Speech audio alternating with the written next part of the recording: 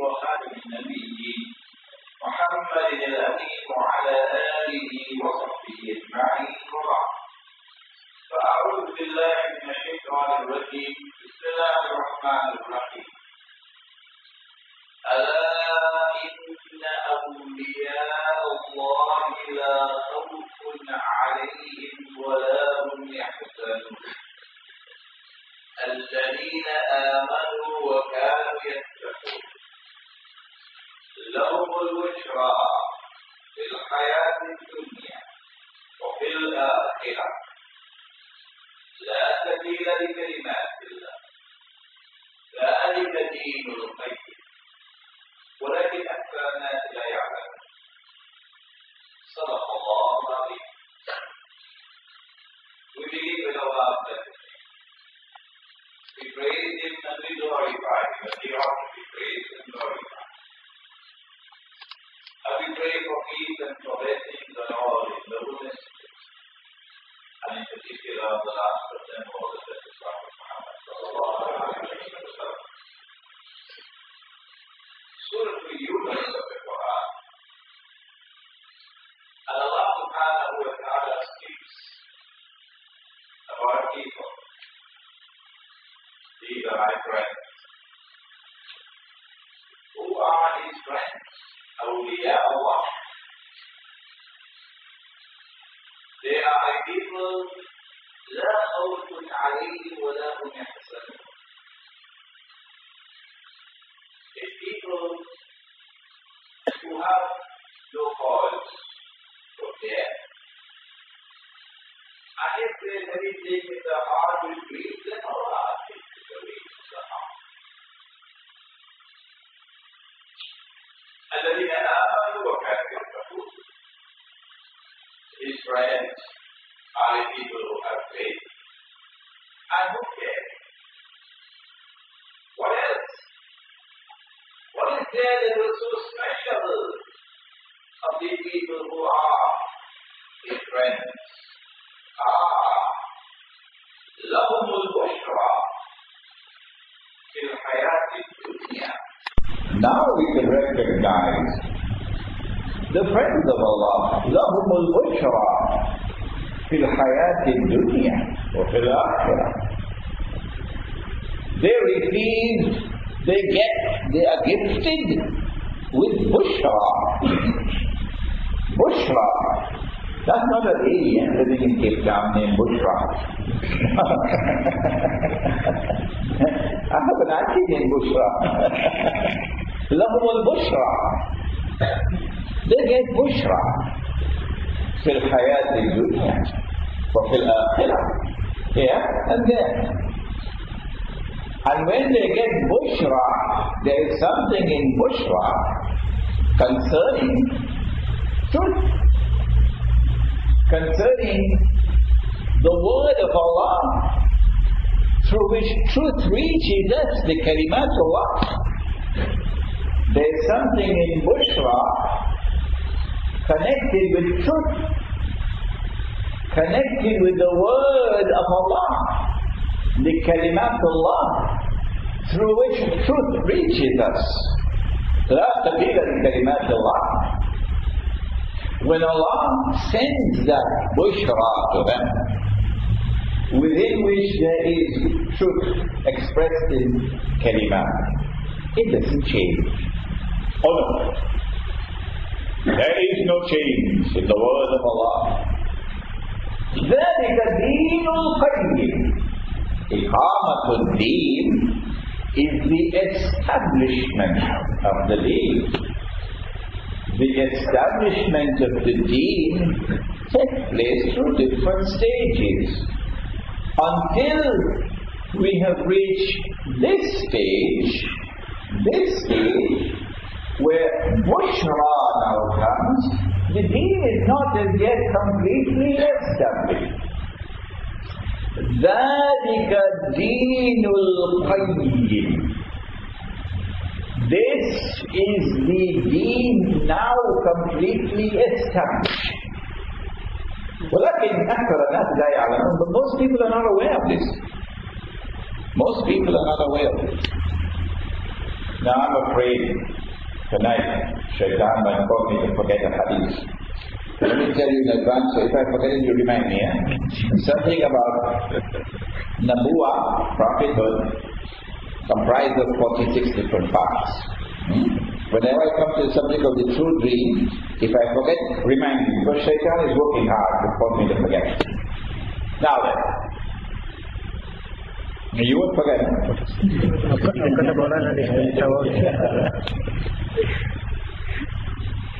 What is this bushra? Because this is the heart. They are people who have faith. They have fear of Allah. Allah responds. They have no cause for fear. He protects them. They have no grief. He removes it from their heart. You hit them hard. They were in great pain, and Allah took away the pain. Allah took away the pain. But most important of all, that makes them the friends of Allah is this. You can recognize them. That they get bushra from Allah. What is that bushra? Which when it comes, it is this which completes iqamatul deen, the establishment of deen. What is that bushra? Nabi Muhammad alayhi salatu wasalam, he is the one who explains. O Messenger of Allah, what is this mubashshirah? And he replied, Ru'ya sadiqa and Ru'ya sadiqa. Ru'ya is knowledge which comes to you directly from Allah. It doesn't come to you through the medium of the rational faculty. No. It doesn't come to you through book knowledge and university degrees. It doesn't come to you through observation and experimentation. It is knowledge and information which comes to you directly from Allah. Ruqya. It can come to you while you are asleep. It can come to you while you are awake. When it comes to you when you are asleep, it comes to you in a dream. So you can have a dream. You can have a dream. And in your dream, a ruqya comes. And you can be awake. And while awake, a ruqya comes. A ruqya would be something communicated directly by Allah to you. In the English language, they like to use the word vision. A vision is not something that you see with these eyes. You don't call that a vision. I went and I had a cup of tea with the Imam. Seeing the Imam was not a vision. We don't use the word vision for that. When I see something but don't see it with these eyes, I see it with this eye, the internal eye, the heart. That is called a vision. That is ruqya. And that sometimes comes in a dream. The dream itself in its totality is not a ruqya, but part of the dream can be a ruqya. And so, this verse of the Quran of Surah Yunus is conveying a message of supreme importance, because it says, ذَلِكَ الدِّينُ الْقَيِّمُ, and those are heavy words. ذَلِكَ الدِّينُ الْقَيِّمُ, these are not the right words, these are very heavy words. strong man to hold up these words. That is the establishment of the deen. All that came before was building, and there was one last block left. And when this block or this brick is put in place, now the deen is qayyim. Namely, knowledge that comes directly from Allah without passing through the medium of the rational faculty or sensory observation or experimentation, etc. Nabi Muhammad alayhi wasallam spoke to us about dreams. And he warned us that some dreams come from shaitan.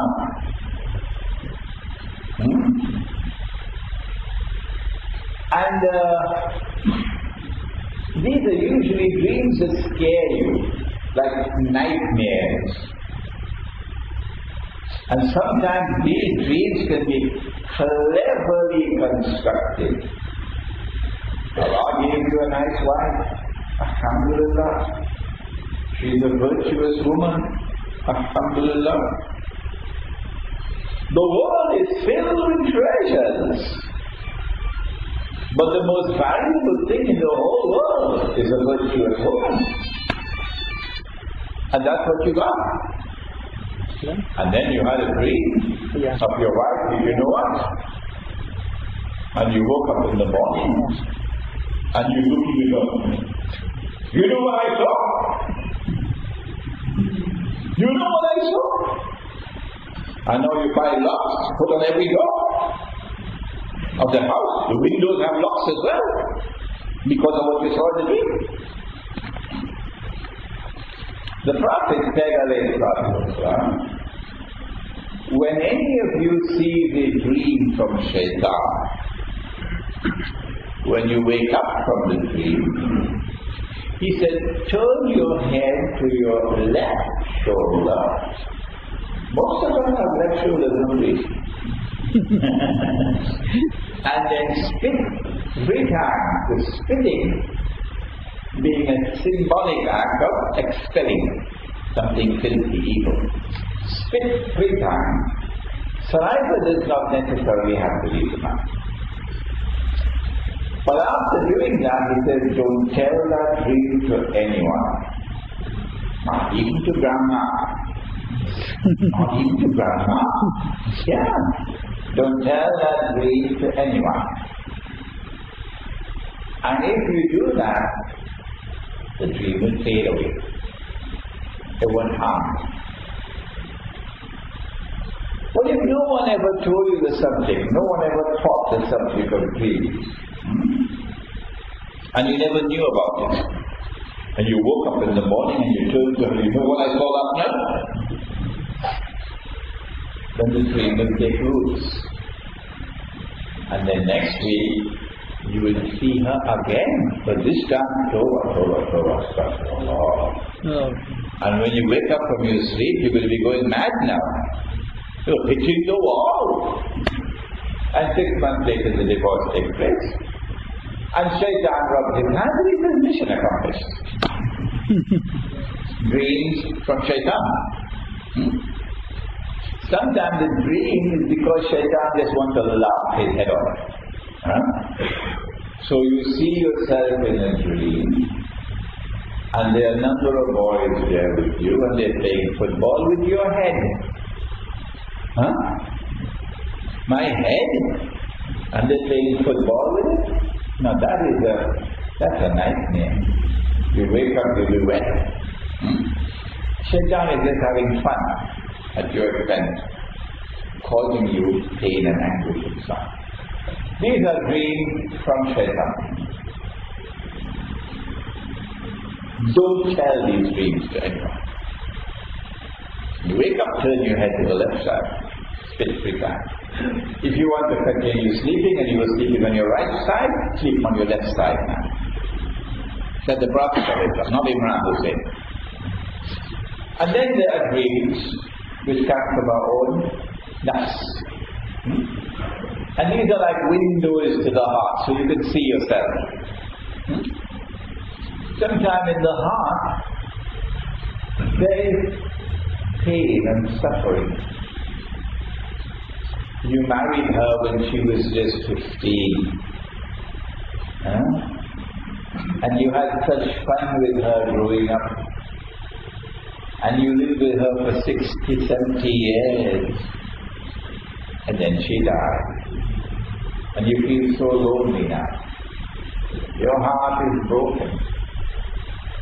You don't have an appetite to eat anymore. You don't even want to go outside, walk in the sunshine a little bit. If you stay like that, you'll die. You need to come to life again. So in the night time while you were sleeping, she came to you. And she sat down on the bed. And she held your hand. And she talked to you all through the night. And in the morning when you woke up, your appetite has come back. You're eating. What's wrong with Grandpa? Look, he's eating. He's walking. He's out in the sunshine. He's in the garden. What happened, Grandpa? Granny came last night. Granny came last night. This is the dream that has come to fill the longings of the heart. The heart is longing for something. So Allah allows the heart to heal itself. But those dreams which come from the heart can also tell you things about your heart that are not good, that are bad. So you know something about yourself, very privately. So you can work on it to try to correct it. Nobody else knows. Imam doesn't know. You're the only one who knows, like a human being. So those dreams which come to you from your own nafs are also very important. Western psychologists have done a lot of work on this. Sigmund Freud, Adler, Jung, these men have done a lot of work on the psychology of dreams. But then we come to the most important part of our subject, namely, dreams which come from Allah. What is the status of dreams which come from Allah? And what is the status of visions that come not in sleep but also in the waking state? Because they're the same. It's the same vision whether it comes in sleep or whether it comes while you're waking. What is its status? The true vision. Ru'ya Sadiqa. He was writing that book many years ago. But for some strange reasons, more women buy that book than men. And for some strange reason, I get much more emails from women to their dreams than from men. I don't know whether women have more dreams than men. Men too busy to dream. Whatever it is. The Prophet said, alayhi salatu wasalam, the hadith in Sahih Bukhari, it is a very important hadith. We seldom ever pay adequate attention to it. Can you imagine what he said? He said that Nabuwa, or prophethood, is comprised of 46 different parts. Don't ask me what are the 46 parts, because he didn't say it. He said Nabuwa or prophethood is comprised of 46 different parts. After me, nothing remains of Nabuwa except one part. Oh, there is a part of Nabuwa still remaining in the world in Pelican Park. Is it Pelican Park? Pelican Park. What is it? He said it is that Bushra. That Bushra that is still in the world. That Ru'ya Sadiqa. The vision which comes in a dream, or the vision which comes while you're awake, through which knowledge and information is communicated directly from Allah. That is the last part of prophethood still remaining in the world. That weighs a lot, doesn't it? And therefore it deserves serious study, doesn't it? Not to be dismissed lightly. And when a servant of Allah is blessed with that bushra, then he is a friend of Allah. SubhanAllah. And you attack him, and you humiliate him, and you persecute him, and you wage war on him, what will Allah do to you for waging war on his friends? Allah.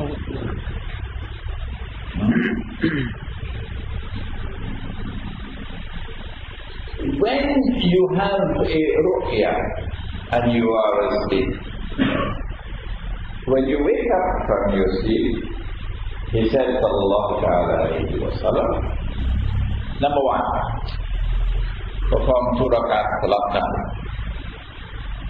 to thank Allah. Number 2, give some charity to thank Allah. Don't go telling your dreams to everybody. No. You should only communicate your dreams to those who love you, who dare to, or someone who is learned and blessed by Allah with knowledge of the interpretation of dreams. Good. So there you are, the 3 kinds of dreams.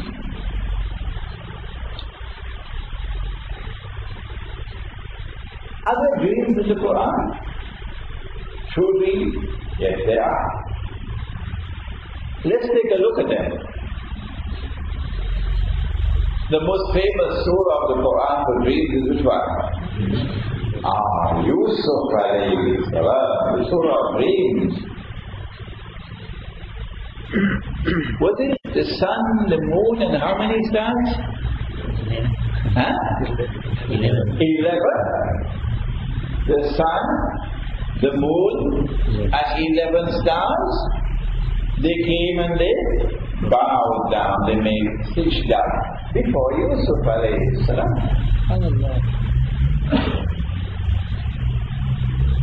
About 40 years later, Yusuf alayhi salam declared to his father, "Oh father, this is the fulfillment of the dream that I had. It was a true dream. Ru'ya sadiqa. Today it has come to pass." After 40 years, did the sun come and bow down before him? Did the moon come and bow down? Did 11 stars come and bow down? No, they did not. No, they did not. Well then, what happened? His father and his mother and 11 brothers came and bowed before him. Oh. So knowledge was communicated directly by Allah, from Allah, directly to Yusuf alayhi salam. Not through the medium of the rational faculty, not through book knowledge, not through university. And that knowledge was communicated to him in mutashabihat,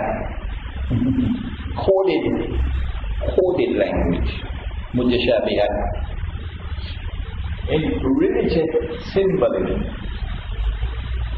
And if you were to make the mistake to understand it literally, then you'll be wrong. You'll be wrong. It had to be interpreted And the sun symbolizes the father, the man, the moon, the mother, and the 11 stars, 11 brothers. Okay? You had enough? Or shall we go on? Okay. The prisoner saw himself pouring wine. And the other one saw himself with a basket of bread, and the birds were eating from the bread. If you understood this literally, then you have to wait for the basket with the bread in the basket and for the birds to eat. If this is your methodology, if you insist that this is the only valid and acceptable methodology, you're going to have to wait for the basket and for the bread and for the birds eating from the bread. But no,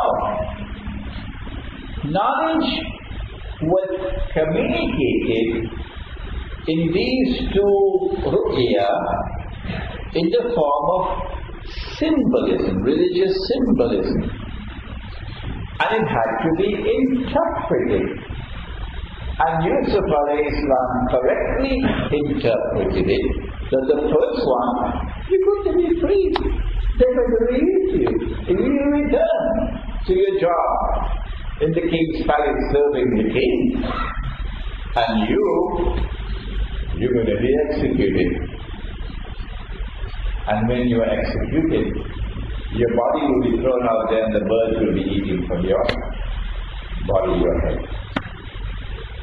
And so here is another example. The knowledge was communicated. It was true, but it was communicated through mutashabihat, religious symbolism. You had enough? The king, 7 ears of corn, full, the grains are there. 7 ears of corn, dry, no corn in them. 7 fat cows, 17 cows and 7 fat cows. Nobody could interpret it. At least there wasn't anyone in Egypt who was going out outside a window looking for 7 fat cows. No. At least they have that much knowledge to understand that when knowledge comes directly from Allah in the form of vision, they have to be interpreted. They're not to be understood literally. At least they have that much knowledge. And Yusuf alayhi salam interpreted it, that there will be 7 years of abundant rain and plenty harvest, and there will be 7 years of drought. Nabi Muhammad alayhi salatu wasalam, and he saw himself making tawaf around the Kaaba. It was a vision of something to happen. And the vision was true. Because after that came Hudaybiyah, and then after that came Fath Makkah, and we were there, and we were making tawaf around the Kaaba at Hudaybiyah. But this dream came without any symbolism in it. It was direct thing. And so knowledge can come directly from Allah, and it can come either in the form of symbolism, or it can come plain and straight out. Exactly what it says. These are some of the dreams in the Quran. How important is this subject? Another hadith of Sahih Bukhari. The Prophet said, alayhi salatu wasalam, when the last age comes, the dreams of the mu'min will hardly ever fail to be true religions. We are living in the last age now. Do you think that the British army defeating the Turkish army, the Ottoman Islamic Empire army in 1917 and liberating the Holy Land, and Lord Kitchener entering Jerusalem and declaring, "Today the Crusades are over." You think this happened by chance? Did it? And then Britain ruling over the Holy Land from 1918 to 1948. This was by chance. It could have been France, it could have been Germany, it could have been China.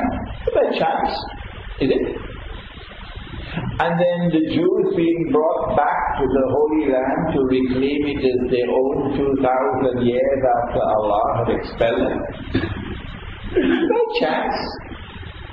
Is this by chance? And then a state of Israel being born in the Holy Land in 1948. Is this by chance? All of these things. And then that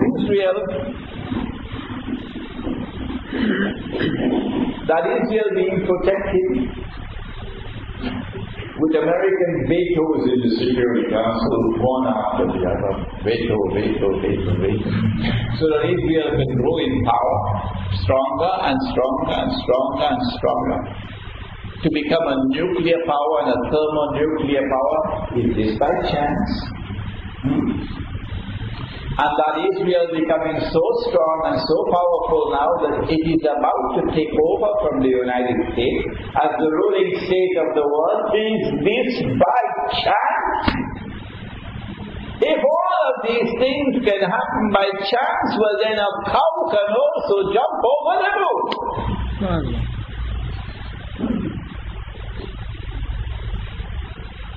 Well, if it is not happening by chance, I want to know, what is the explanation? Because it doesn't seem to me as these things are happening by chance. What is the explanation? The explanation is that you are living in the last age. That is the explanation.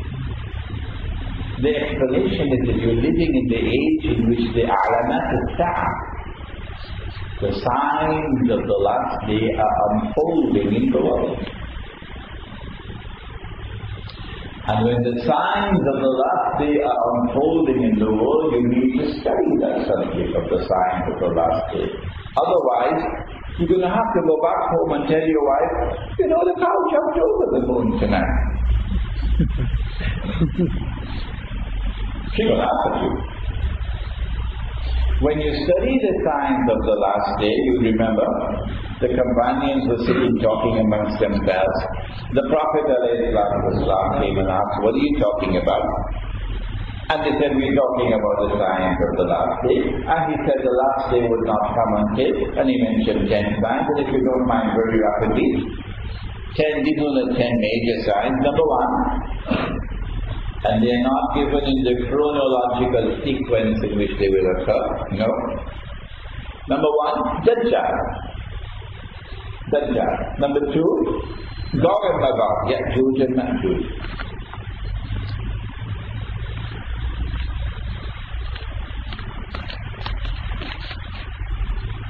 Number 1, Dajjal.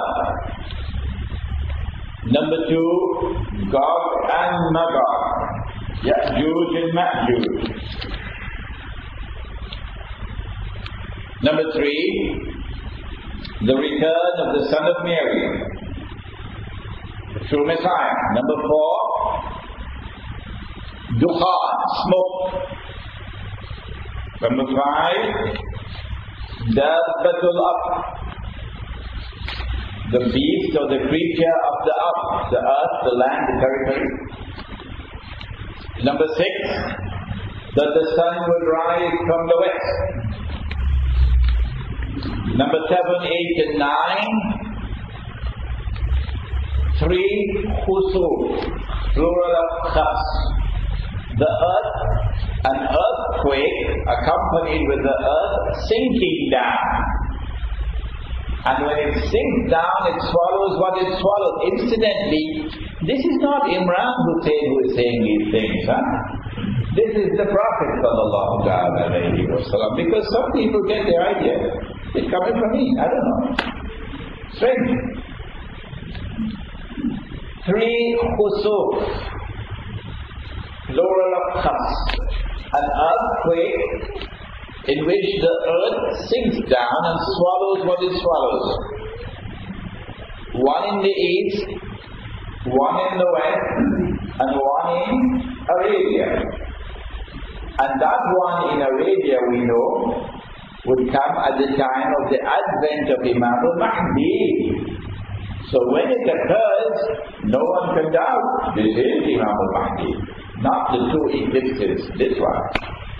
And number 10, that a fire would come out of Yemen, and that fire would drive people to their place of assembly, which is Arafat. So that, let's wait for that. These are the 10 major signs of the last day.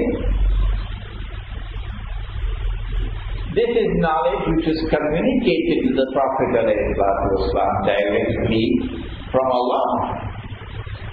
He didn't learn this from any school. He didn't read this in any book. Allah gave it to him directly. And so knowledge comes from Allah directly. And the signs of the last day would be knowledge which comes directly from Allah.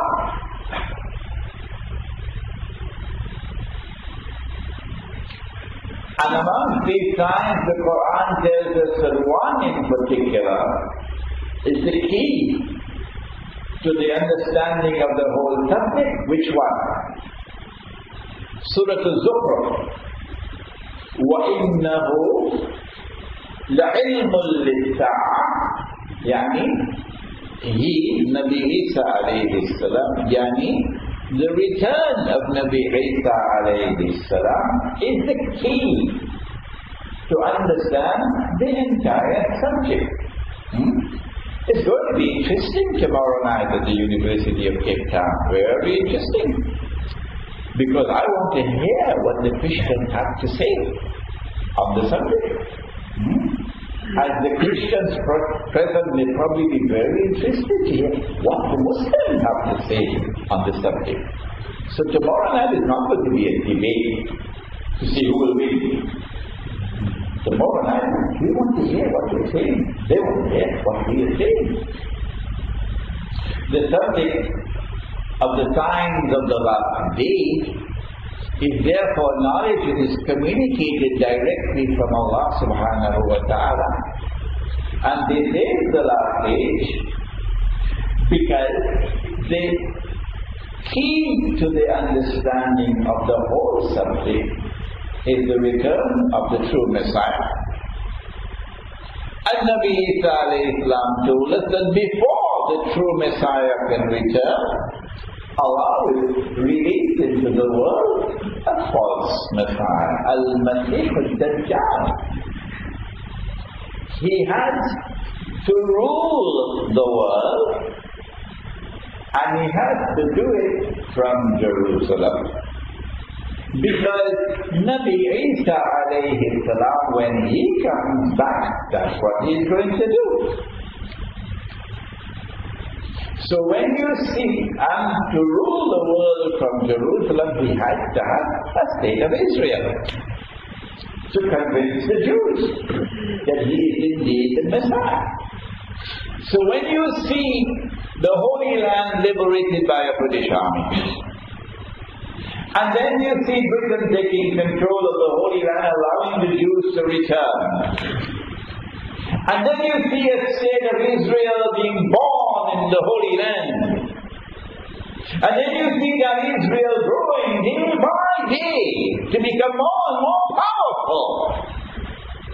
And then tomorrow you see that Israel take over from the United States as the ruling state in the world.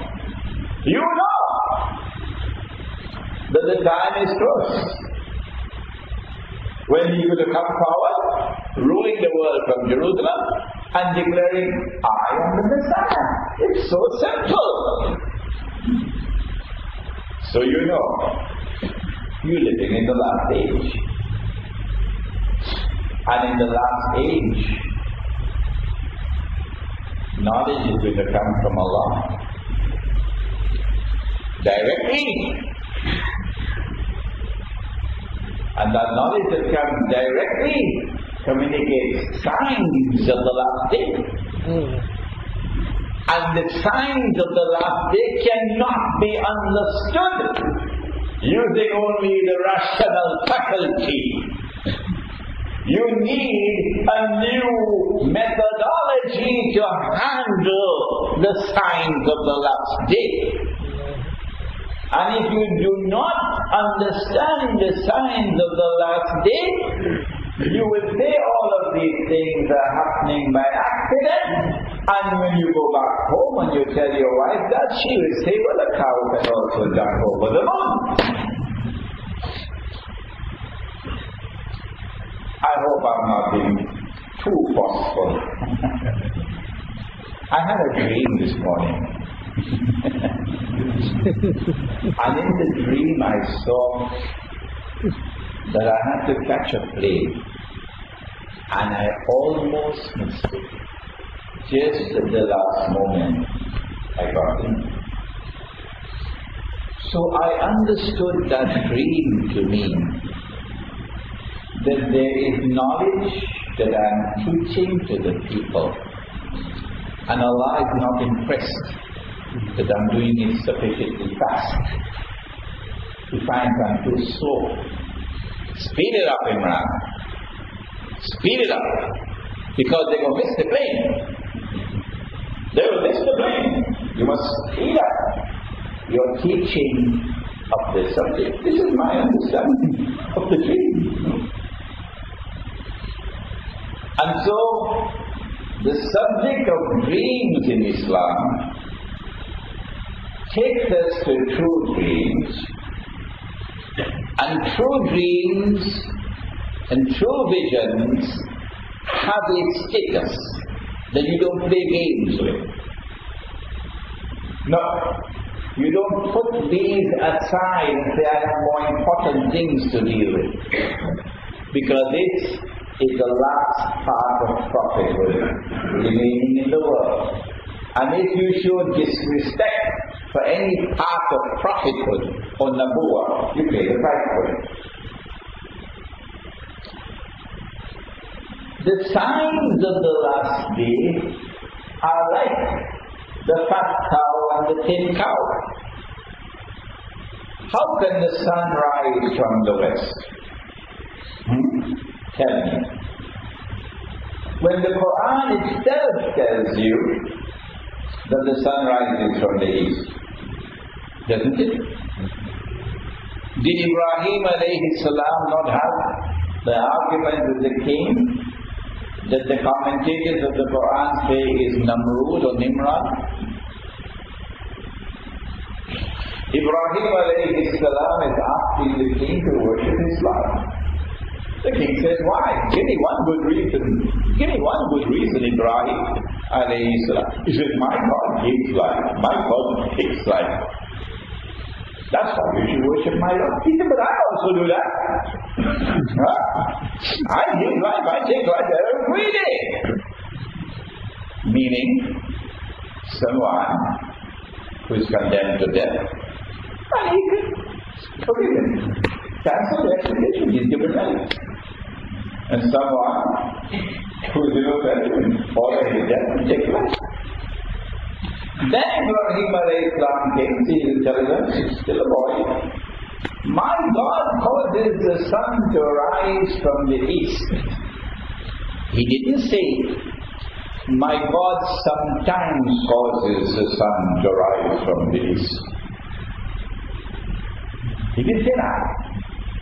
He said, my God causes the sun to rise from the east.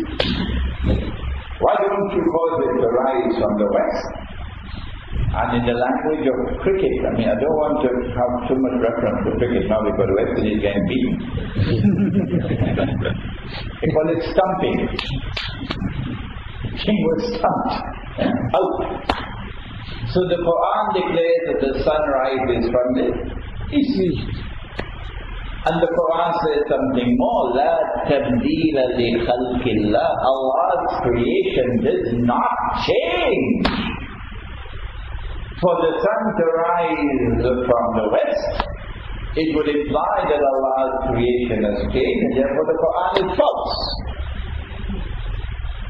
As I know that there are many very, very clever and ingenious explanations that are given about the sun rising from the west.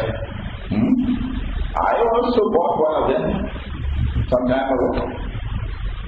Now, this is clearly religious symbolism. And in the same way that you have to interpret the 7 fat cows and the 7 thin cows, so too you have to interpret the sun rising from the west. When, however, you give an interpretation of religious symbolism, always remember, it is not binding. It is not binding on anyone. It is not a matter which affects your aqidah. If someone does not accept it, he is not committed a sin. Not at all. When you give an interpretation of religious symbolism, not only is it not binding on anyone, but secondly, you have to be quick to say only Allah does not make mistakes. Because you can be mistaken. But in making an effort to interpret religious symbolism, you are engaged in an act that will bring reward.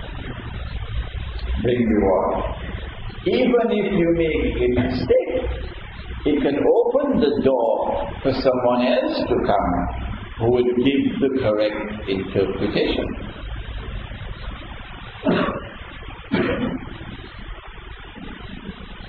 In the Quran, Allah speaks twice, not once, twice, about knowledge which was communicated directly to someone, with which that person was able to interpret religious symbolism in dreams, for example. In Surah Yusuf, Allah said, فَعَلَوْذُ بِاللَّهِ مِنَ الشَّيْطَانِ الرَّجِيمِ وَكَذَلِكَ يَجْتَبِيكَ رَبُّكَ وَيُعَلِّمُكَ مِنْ تَأْوِيلِ الْأَحَادِيثِ إلى آخر الآية. That Allah subhanahu wa ta'ala communicated to Yusuf alayhi salam the knowledge of the interpretation of religious symbolism. And as a consequence, Yusuf alayhi salam was able to interpret the dreams. The king, the 7 cows and the 7 fatted cows, the 2 prisoners, the sun and the moon and 11 stars, etc. وَكَذَلِكَ يَجْتَبِيكَ رَبُّكَ وَيُعَلِّمُكَ مِنْ تَأْوِيلِ الْأَحَادِيثِ. So there is a branch of knowledge that can be communicated to a servant of Allah, with which he can interpret religious symbolism. Was Yusuf alayhi salam the only one? No. Nabi Muhammad alayhi salam one day had a surprise. A woman came to him, and on her face is fright. Oh, messenger of Allah, I have seen something terrible. What did you see? Oh, messenger of Allah, I saw a piece of your flesh land in my lap.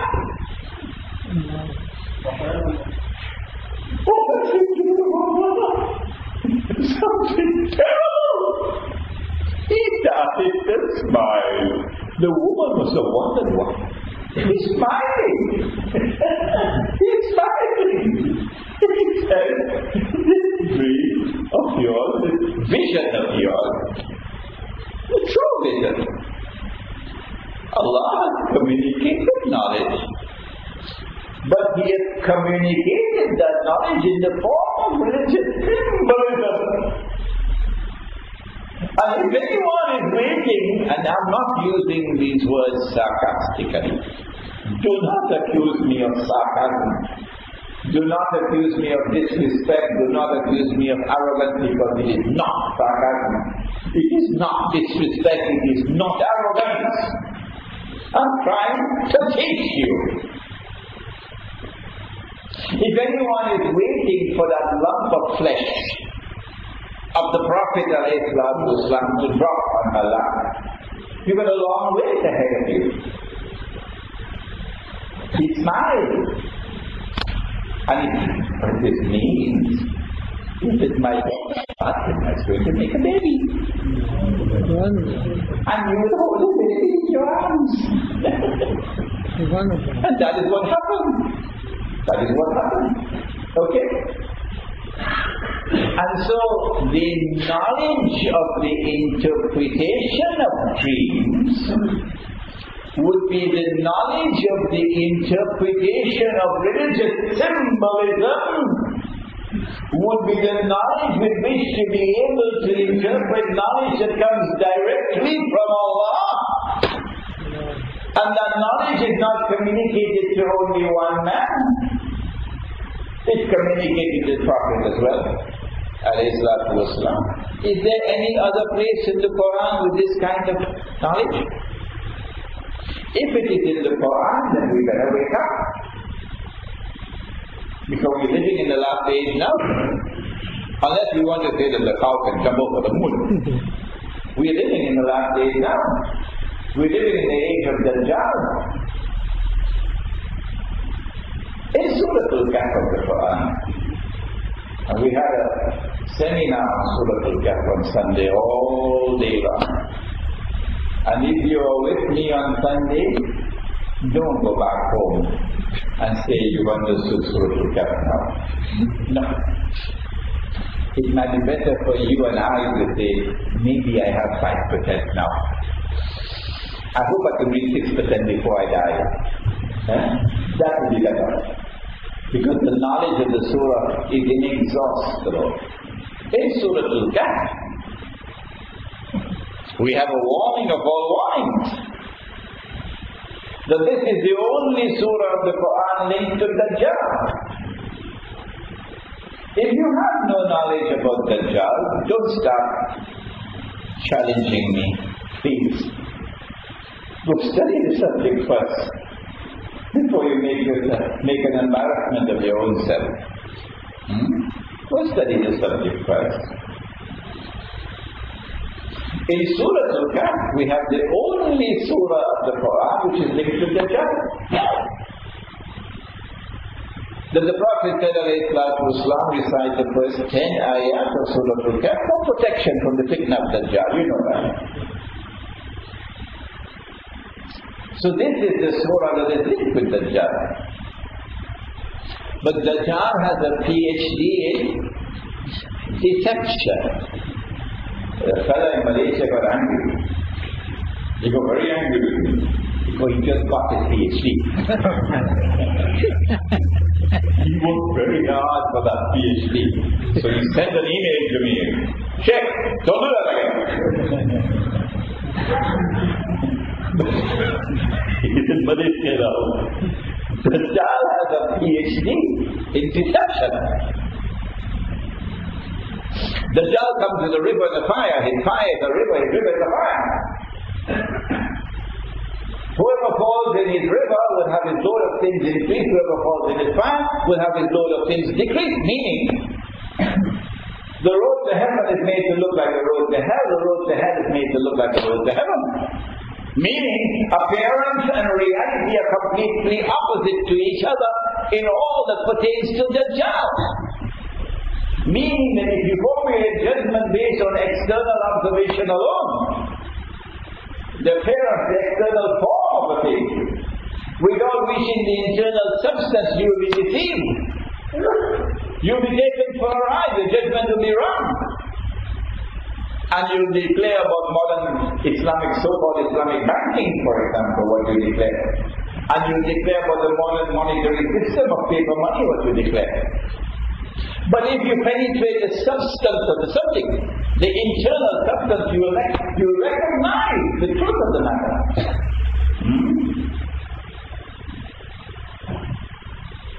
And so in Surah Al-Kahf, Allah gave the lesson of all lessons.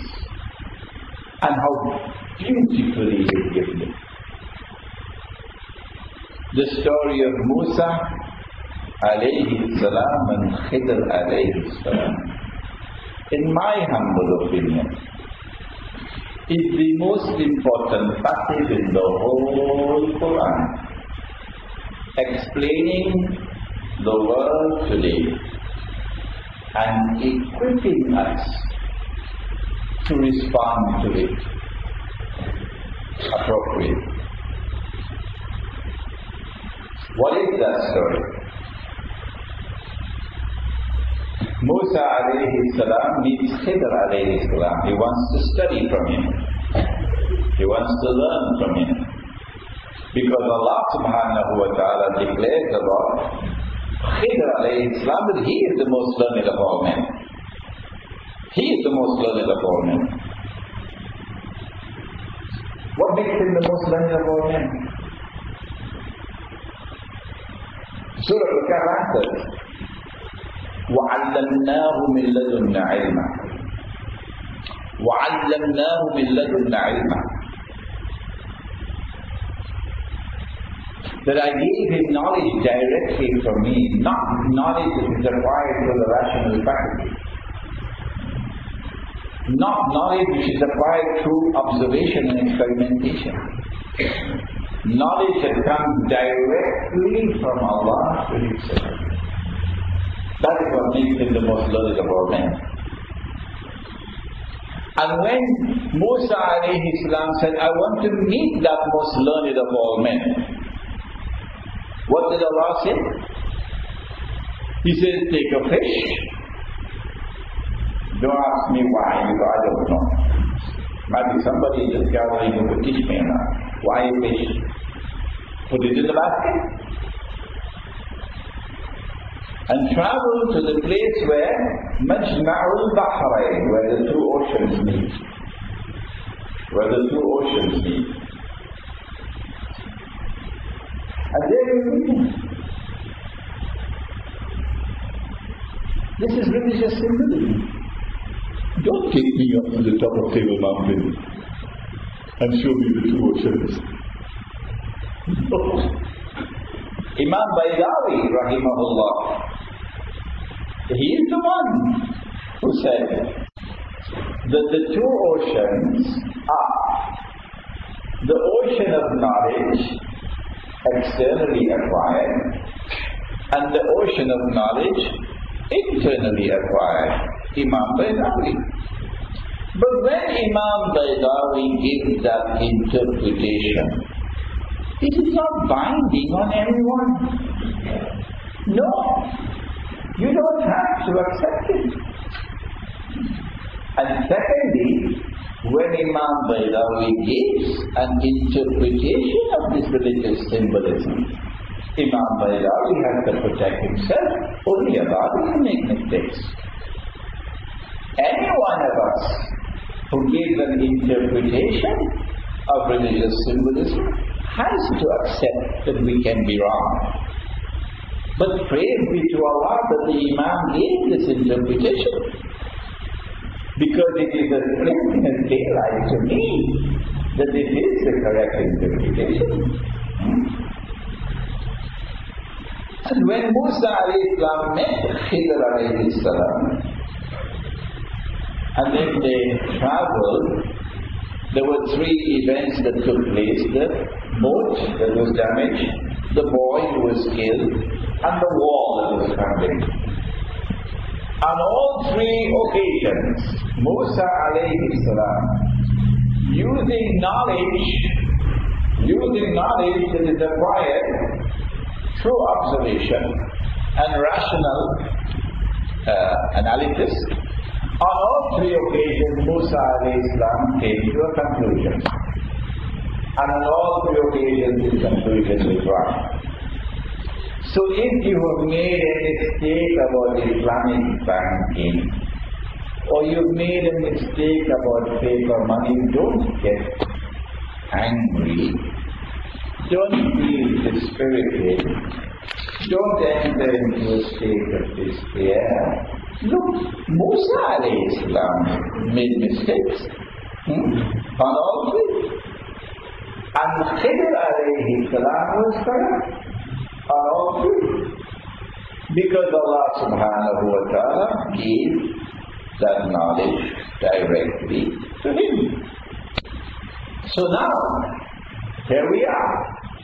The subject of dreams allows us to now enter into the field of methodology for the acquisition of knowledge. That's how important it is.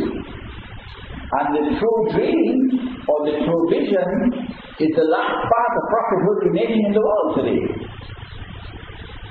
So when the Prophet said, alayhi salatu wasalam, the Dajjal will ride on a donkey. The donkey will travel as fast as the clouds. The donkey will have his head stretched out wide. Which methodology are we to use to study and understand this hadith? Which one? It is located in the signs of the last day, as a consequence of which we have to be careful that this could be religious symbolism. There are two methodologies available. The first one insists on a literal interpretation, literal understanding. If the Messenger of Allah said a donkey, then it will be a donkey. If he said the donkey will fly, then the donkey will fly. If he said the donkey will fly as fast as the clouds, then it will fly as fast as the clouds. And if he said that the air will be stretched out wide, then the air will be stretched out wide. Do not for one moment think that I am trying to humiliate anyone. I am not. This is one methodology. And this is a methodology which is insisting that it is the correct one for large numbers of Muslims around the world today. I don't need to mention any names. And then there's another methodology. It is not an exclusive methodology of the Sufis, not at all. Sheikh Safar al-Hawali is a Saudi Sheikh. He is Salafi. He is not Sufi. Sheikh Safar al-Hawali uses this methodology. Because when the Prophet said, alayhi salatu wasalam, that one of the signs of the last day will be dabbatul ard, the beast of the earth. I said to myself, of the year, in this context, is Abdul Muqaddafa. And therefore, I am looking for a beast in the Holy Land. And when I looked to the Holy Land to see a beast, I saw it immediately. There it is, the state of Israel. So I recognize this to be religious symbolism. And I interpreted the battle of to be the state of Israel. Imagine my surprise and my happiness to find a Saudi Sheikh, a Salafi Sheikh, doing the same thing. Yes. He wrote a book entitled Yawmul Ghadab, the day of Allah's wrath. And in that book he interpreted Dabbatul Ard to be the Zionist movement. Praise be to Allah! Praise be to Allah! for a Saudi sheikh who has the courage to recognize that this is religious symbolism and to make an effort to interpret it, even if he is wrong, I pray that Allah will bless him for the effort that he made. And so we on this side, we say that the donkey is religious symbolism. The donkey that travels as fast as the clouds and will have his legs stretched out wide, we say it's the modern aircraft. Both sides should be allowed to express themselves. The doors of the masjid should be open. No side should seek to ridicule the other, but the people should be allowed to choose. And when the people make their choice, they will make the choice having studied the subject of what their heart leads them to. And so pay attention to your dreams. Before we end, Abdullah ibn Umar. Abdullah ibn Umar, radiallahu ta'ala anhu.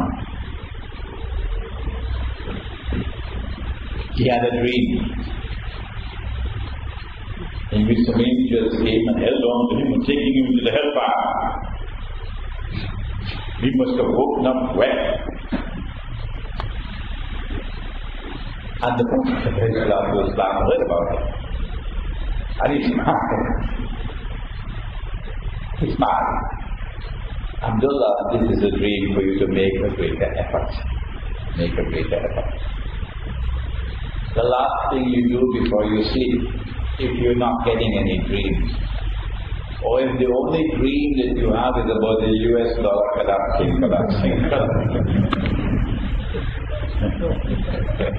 Before you sleep, make sure you sleep with the state of wudu. Make a dua. Oh Allah, oh wait a minute. Make sure you have your evening meal early, either before Maghrib or immediately after Maghrib. And make sure you don't eat a pound of food. The later you eat, and the more you eat, the more likelihood that you get a visit from a gentleman named Shaitan. You get a nightmare. So have your dinner early. That's the sunnah. Don't overeat. Eat a light meal, your last meal. Go to sleep as soon as possible after Salatul Isha. An hour or so after Salatul Isha, it's a nice time to sleep. So you get your deep sleep. You get your deep sleep before midnight. And after that, you get your light sleep. And dreams don't come in deep sleep, they come in light sleep. But before you sleep, raise your hands, make dua, as Abdullah ibn Umar was asked to do. Oh Allah, if you see any good in me, kindly give me a good deed. What should be? And we pray that Allah subhanahu wa ta'ala may bless you, that your dua may be answered. رَبَّنَا تَقَبَّلْ مِنَّا إِنَّكَ أَنْتَ السَّمِيعُ الْعَلِيمُ وَتُبْ عَلَيْنَا يَا مَوْلَانَا إِنَّكَ أَنْتَ التَّوَّابُ الرَّحِيمُ.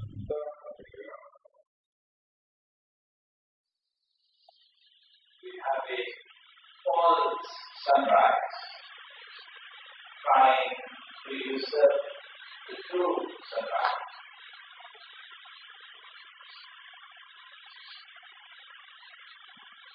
The false sunrise to symbolize falsehood, and the true sunrise, the picture, to symbolize truth.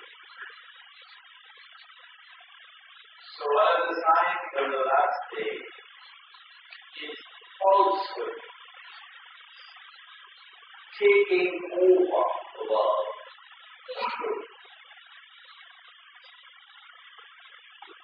The West is today identified. The word West has already been taken over by modern Western civilization. This is the West. And the West has been Christian alliance, about which we been given a warning. In Surah Al-Ma'idah, verse number 49, you've heard me repeating it so many times. So beware of the false sunrise. It's a sign of the last day, the ascendancy of a well-built of falsehood.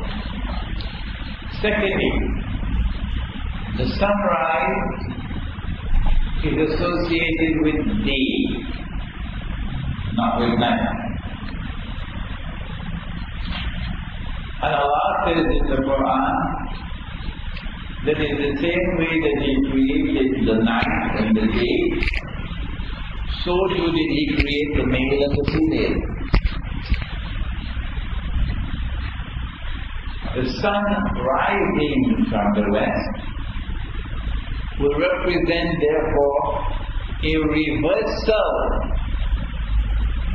of the relationship between the day and the night. In other words, the night attempting to become day, and the day attempting to become night. That is already happening in the world today, with women assuming the functional role of men. The hadith is that women will dress like men. You see them in a jacket, in trousers, sometimes a tie. The blue jeans of the woman and the man hardly differs. She is dressing like a man. One of the reasons being she wants to assume the functional role of the man. As she dresses as a man to assume the functional role of the man, number one, she loses femininity. Number two, she loses fertility. And if you don't mind my mentioning, because it's mentioned in the context of knowledge, she also loses sexuality. The man would dress like a woman, said the Prophet ﷺ. And if a man dresses like a woman, a beard will come in the way. Oh yes. So that helps us to explain why the Western world has taken off the beard, so that this prophecy can be fulfilled about men dressing like women. And so the sun rising from the west has this implication as well. The west, the tendency of the west is a false dawn, false sunrise, falsehood. And it brings in its wake an upside-down world, which is most dramatically recognized in the upside-down relationship between the male and the female, the sun, the day and the night. The dukhan is smoke. And there is a whole surah of the Quran, the surah al-Dukhan. And the Prophet, you can understand, control the climate. Yeah. That he can call the rain to fall and call the wind to fall. But he takes evidence about something. If you want, at the back of the hall you will find my books. In Surah Al-Kahf text translation and modern commentary, you will find my email address there. And also in the booklet, The Gold, Dinar and Silver, Dirham, Islam and the Future of Money, you will find my email address there. Please send me your dream in the private paper email. Yes. Maulana, the School of Thought of Rashid Reza and his tafsir Muhammad Abdul. استثبت وأرسل عليهم طيرا أبابيل according to rational interpretation they fit to literacy. What does Maulana say about this? I do not have any knowledge about that one, and I will certainly not dismiss the opinion of a man as learned as Sheikh Rashid Reza and Sheikh Muhammad Abdul. Although we have a problem with Sheikh Muhammad Abdul and his fatwa on banking, on riba. Any other question? Yes. Wa alaikum salam wa rahmatullah. Remember, I can't hear properly, so. Yes, please, yeah.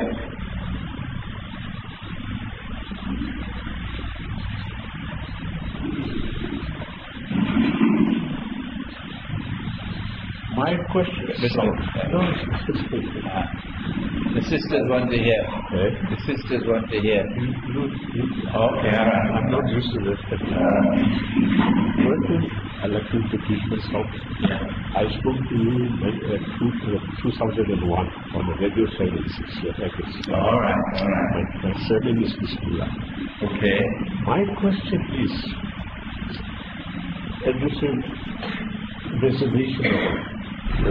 vision of some direction. The sun rises from the west, right? In the end of the world, when the end comes. Don't you think that the sun has risen already in 1945, the atom bomb? Isn't that one of the signs and the whole world is frightened for that? Okay. Thank you very much. The question from our elder brother, Bismillah is his name, is that perhaps the sun has already risen from the west, and his interpretation of the sun rising from the west is the atomic explosions of 1945. The atomic explosions of 1945, Hiroshima and Nagasaki, have come from the Western world. The use of nuclear weapons by the Western world was not by accident. By using nuclear weapons on two cities, they not only brought the war to an end quickly, but they established their dominance and their superiority over the rest of the world in a very dramatic way, which leads us to the conclusion that if Israel is to take over from the United States as the next ruling state in the world, Israel will not only have to wage a big war, we are expecting, but that Israel will also have to use weapons of mass destruction, like nuclear weapons. And so the use of atomic weapons was meant to cause the false sunrise to be accepted as a true sunrise. And that has happened in the minds of many, many people. Who wants to study the Quran anymore? I want to send my son to Harvard. I want to send my son to Yale. My son must get an American university education. I don't want my son to study Quran and Hadith. No, that's for the people who have no money, no place to do anything else in the world. So that's when you study Quran and Hadith. So we are the authors of our own misery. Yes. Any other questions?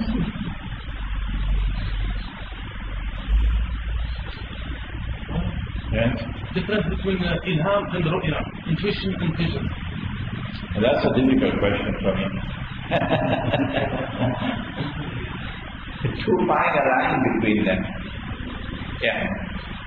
Ilham, the question is what's the difference between ilham and ru'ya? And we ordinary people would find it almost impossible to answer a question like that, because both ilham and ru'ya, Allah says, فَأَلْهَمَهَا فُجُورَهَا وَتَقْوَاهَا. I inspired the soul. I inspired the soul with its capacity good and for evil.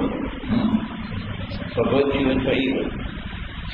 A mode of communication through which something is transmitted and it does not involve the use of the rational faculty, it does not involve the use of observation and experimentation, rather it is directly transmitted from Allah to whomsoever it is transmitted to. So there is this similarity between ilham and ru'ya. But how to distinguish between the two is beyond me. Any other question? Yes.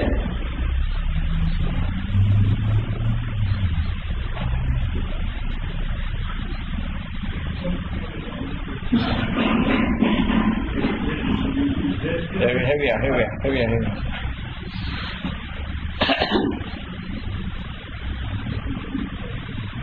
The sisters want to hear the question. Something that's I wish to refer to appreciate people. Right. I want to share that is the ru'ya connected with knowledge of in Bible and in the Is the ru'ya connected with ilmul ladun? Yes, it is. وَعَلَّمْنَاهُ مِنْ لَدُنَّ عِلْمًا, says the Quran. About whom? About Khidr alayhi salam. وَعَلَّمْنَاهُ مِنْ لَدُنَّ عِلْمًا. It is simple. What the Quran is telling us is that knowledge can be transmitted through a medium other than the use of the rational faculty and external observation and experimentation. What the Quran is saying is that knowledge can also be transmitted directly, and the methodology of transmission is it goes to the heart. The heart can see, the heart can hear, the heart can understand. And Allah says that if you have eyes and yet do not see, don't be angry with me for quoting the verse of the Quran, please. This is Allah speaking. How can you be angry with Him? If you have eyes and yet do not see, if you have ears and yet do not hear, if you have hearts and yet do not understand, أُولَٰئِكَ كَالْأَنْعَامِ. You're just like cattle. Why? Even with a PhD from MIT, yes. Even with a PhD from MIT, Massachusetts Institute of Technology. If you have eyes and yet do not see, you're just like cattle, says Allah. But rather, you're worse than cattle. You're more misguided than cattle. So you have to have a heart which has faith in it. The heart will not have faith in it if the lips declare Allahu Akbar, but the heart declares the South African rand is Akbar. That's not faith. If the lips declare everything for Allah, but the heart declares, not my US visa, that I can't do.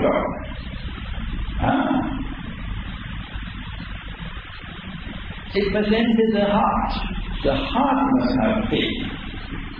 And when your heart is for Allah, even if you commit sins, and we all commit sins, you raise your hands and ask for forgiveness. You make tawbah, you ask for forgiveness. But your heart is for Allah. Then, when the heart is for Allah,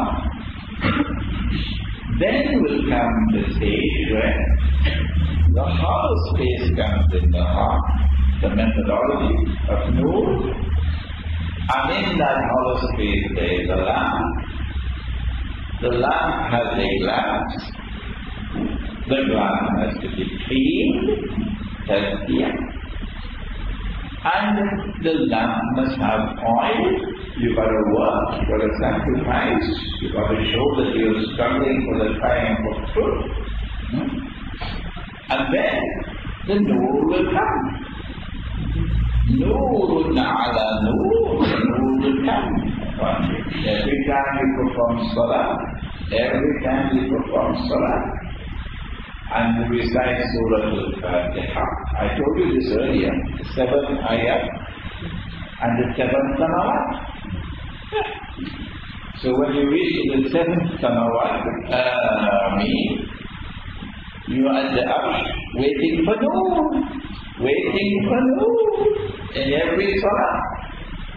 And this is what the Prophet said, alayhi salatu wasalam. He said, As-salatu Noor. As-salatu Noor. Salat is Noor. And so, when Noor comes, you'll be able to see what they cannot see of their worship. Any other question? Yes, Imam. Some dreams are symbolic, some people dream symbolic dreams, some dream direct dreams. The one who dreams direct dreams is a more close connection of connection to Allah.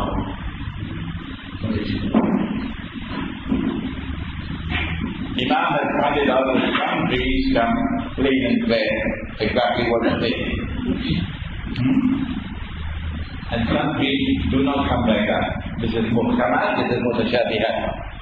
The Quran is like that. Some verses in the Quran plain and clear, some of the verses in the Quran coded. And for the coded verses, you're not going to be able to understand them until you can penetrate the inside. One of the examples would be, most famous example in fact would be of mutashabihat. You don't take the Jews and Christians as your friends and allies. They are friends and allies of each other. And whosoever turns to them with friendship and alliance becomes one of them. And Allah will not provide guidance for people who commit zulm. If you look at all the tafasir of the Quran, all of them, this is what you find. The world had to unfold. 1400 years had to pass. The sun had to rise from the west before we could understand. No, this is not what Allah is saying. No. Allah is not saying don't take all Jews and all Christians as friends and allies. No. That's wrong. He's talking about some Jews and some Christians. Which ones? We couldn't understand until now, for the first time. Don't take such Jews and such Christians as your friends and allies, who themselves are friends and allies of each other. Meaning, a Jewish-Christian friendship and alliance is going to emerge in history. It's going to come. And when it comes, do not take those people as your friends and allies. And if you do that, you're going to lose your Islam. You're going to lose your Islam. This is what's happening now. So there are verses of the Quran which are mutashabihah, like this one, and verses which are muhkamat. And there are dreams which are like muhkamat, and dreams which are like mutashabihah. Both of them can be true. Both of them can come from Allah. Like, لَقَدْ صَدَقَ اللَّهُ رُؤْيَا الَّذِي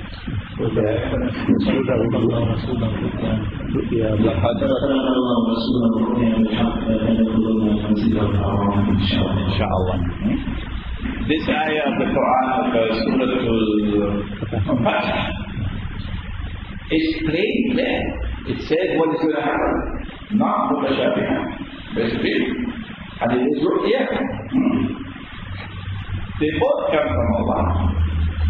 There's no indication that this one is superior to that one or that one is superior to this one. MashaAllah, I want to welcome my dear student, Maulana Imran Nazar.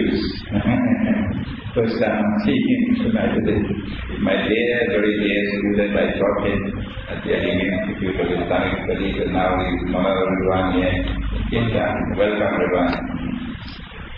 Yes, both the Mutashabihat and the Muhkamat are both power. There is no superiority one over the other. Both are important. You must not neglect the Mutashabihat in the last age, when the time of Allah unfolded. Any more questions? Otherwise, we will go and have a look at Masala Chai now. Yes, right.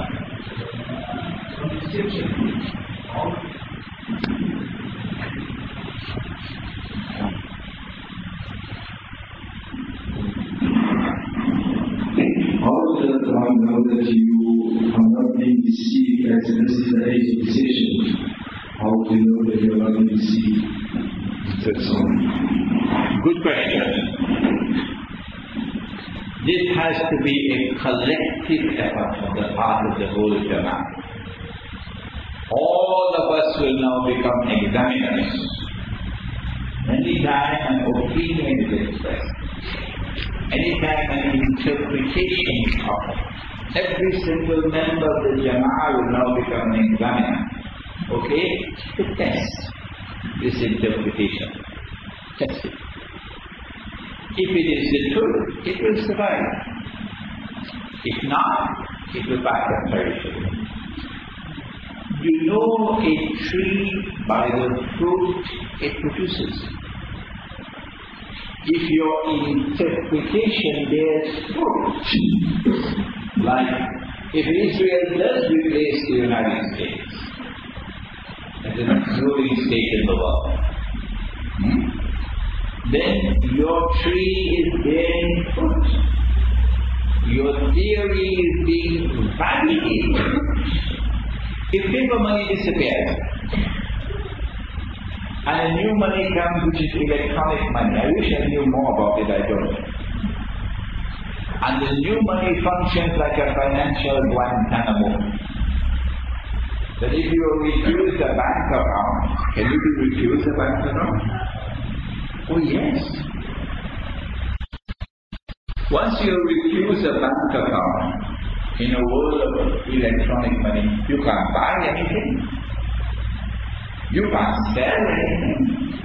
You are out of the market.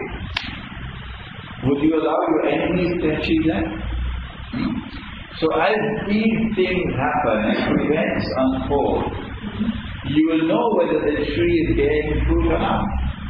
This is the pragmatic test of whether or not your interpretation of religious symbolism is true or false. Any other questions? ربنا تقبل منا انك انت السميع العليم وتب علينا يا مولانا انك انت التواب الرحيم. اللهم انت السلام ومنك السلام تبارك ربنا وتعالى يا ذا الجلال والاكرام. اللهم انك عفو كريم تحب العفو فاعف عنا. اللهم انا نعوذ بك من عذاب القبر ومن عذاب النار ونعوذ بك من فتنة المحيا والممات ومن فتنة المسيح الدجال. اللهم صل على سيدنا محمد وعلى آل سيدنا محمد وبارك وسلم برحمتك يا رب.